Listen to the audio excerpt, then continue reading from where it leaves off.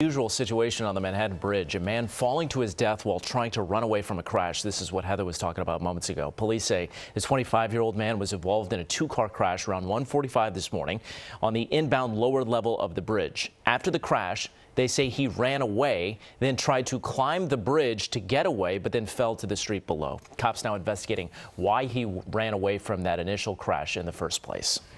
An update now on those deadly crashes in Nassau County that we brought you as breaking news yesterday morning.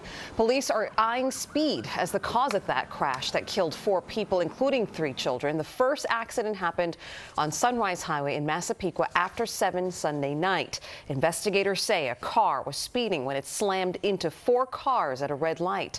60-year-old Patrice Huntley, his 13-year-old daughter Hannah, and 10-year-old son Jeremiah were killed. 3 other children in the car were also injured.